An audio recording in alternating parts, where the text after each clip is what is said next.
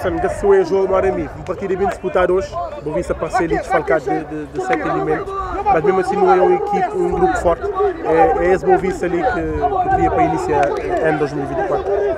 Pois, na cada ausência que eu tive, foi foco de nossa motivação.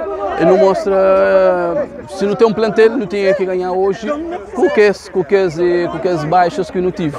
Então, não fortalece o grupo para modo era tinha adversidade para o jogo, mas é importante que a Vitória é um adversário excelente, um adversário que até pouco tempo na página Fanado considera a melhor equipa de Santiago do Sul, na sua página. Não consegui mesmo com esse desfalque, como o desfalque que assim nunca tinha 11 para bem jogava, mas não tinha, não bem joga com aquela força que não tem. Boavista é a melhor equipa do campeonato, começa em primeiro lugar, é cada vez mais uma equipa que caminha para título, 8 pontos de vantagem sobre a Académica, terceiro lugar, 9 em relação ao Sporting. Nunca se falou se o caminho é mais fácil ou não, mas não se bem encaminhados para aquele que é o objetivo da equipe. Não, o caminho é mais fácil, é apenas 8, ninguém quer ganhar campeão de hoje com 8 vitórias, não 8 jogos, então é que nós que estamos fazendo.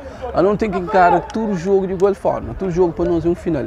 Gosto de descanso, prepara para sexta-feira. Se nunca encara assim, o tempo não está querendo desleixo. Por isso, não tem que estar com pena tchon, trabalho, dedicação com humildade. Senão, nunca está bem para frente.